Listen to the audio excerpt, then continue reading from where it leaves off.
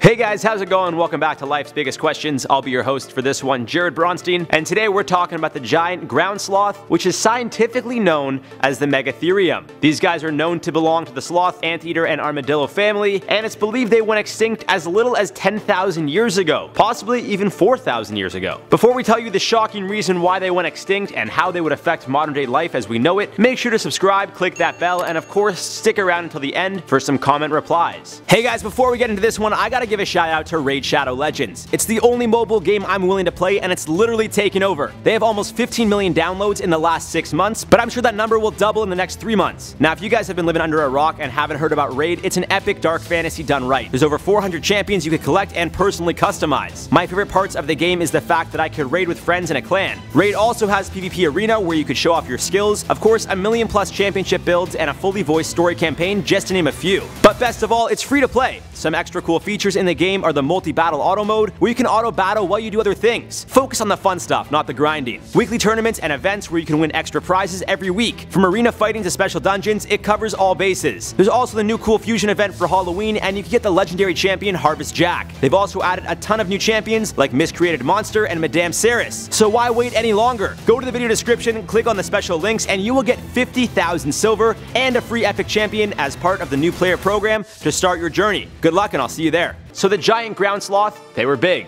As we know, most sloths nowadays are quite small. We're talking maybe 3 feet, give or take, about the size of a medium dog. Their ancestors, however, the giant ground sloth, well, they were much bigger, and if the name itself isn't a dead giveaway to their size, it's believed they were as big as 13 feet tall and 4 tons and walked on their hind legs. Now, some compare their size and weight to that of a modern-day elephant, and unlike the modern-day sloth, which can usually be seen hanging out in a tree, these guys lived on the ground. They too had massive claws and seemed to move quite slowly. Another similarity between the modern-day sloth and the giant ground sloth is their diet. Although the giant ground sloth was very capable of slashing up a defenseless animal, it seems their diet mainly consisted of leaves, grass, and although there have been claims that it could have been carnivorous, that theory seems to still be argued to this day. This theory derives from the fact that their teeth seem to have been triangular with a sharp edge to them. There's also the argument that the part of the animal's elbow that the tricep muscle is attached to was quite short, which is frequently seen in carnivores to optimize speed over strength. However, this claim seems to have been disproven because these giant animals lacked carnassial teeth, which carnivorous predators are known to have. Aside from this, upon retrieving the giant sloth's manure, which has been found in various caves, there were no animal bones. This has led many researchers to call the idea that they were in fact carnivores to be unrealistic. So now that we know they mostly ate plants, although they were easily capable of clawing something up, or even flipping it on its back and taking bites out of it whole, where were these things known to live? Originally, they roamed the lands which we now call South America. They liked wood and grasslands, but the most recent fossil discoveries, they've been found mostly in caves in North America. It's believed they inhabited South America around 35 million years ago and then migrated to North America somewhat 8 million years ago. But some research believes these things lived in North America as recently as 11,000 years ago, in South America 10,500 years ago, and some on the West Indian Islands about 4,400 years ago. Most were believed to roll around in packs, but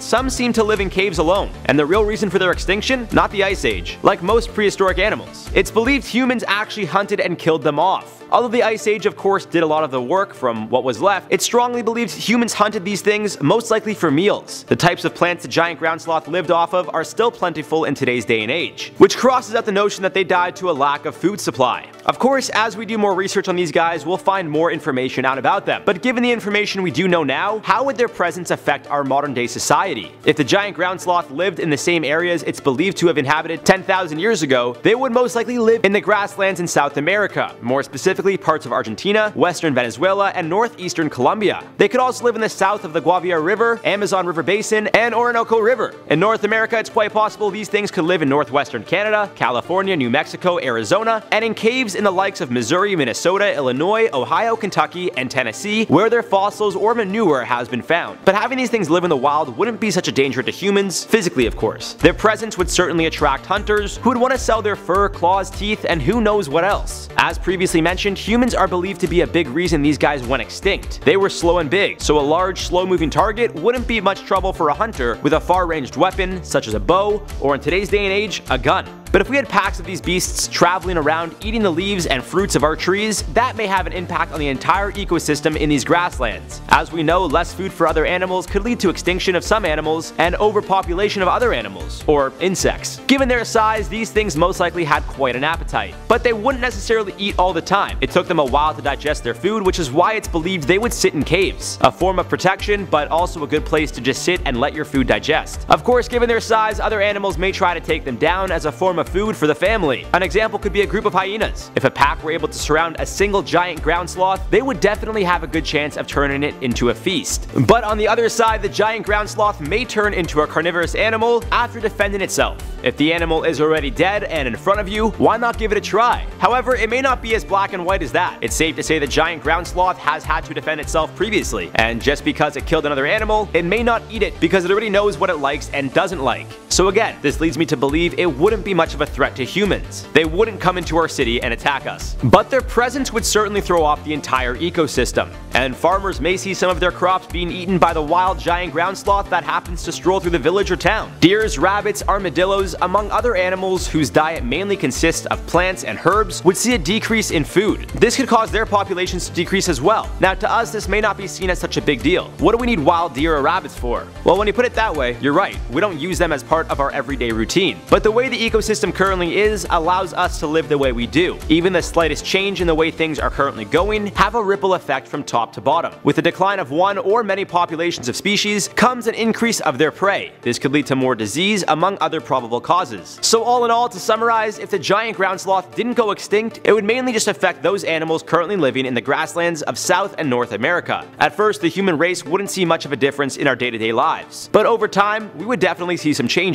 The presence of them would specifically affect farmers, and that in turn would affect those who buy local meats or produce. The change in the ecosystem would send a shockwave across the board. Depending how it affects you personally would really depend on where you live, your diet, and which animals or produce you tend to consume. But like a handful of our videos, this isn't of any real concern. The giant ground sloth is long gone. Well, only about 10,000 years, or possibly 4,500 years or so, but still, not a concern of ours. For now, we can just enjoy the company of their distant relatives, the 2- and 3-toed sloths, who just hang from trees and look like they're always stoned. Now, before we reply to some comments, I want to know if you guys could have one prehistoric animal come back, which would it be and why? Let me know in that comment section down below, and of course, let us know some other questions you'd like to see on this channel. Alright, let's reply to some comments from the video, what if humans came from another planet? JP said, if we came from another planet and came to Earth, I think I would go back because we don't seem to treat this one too good. Yeah, we're hands down our own worst enemy. Between like the climate change and pollution and all that, we suck.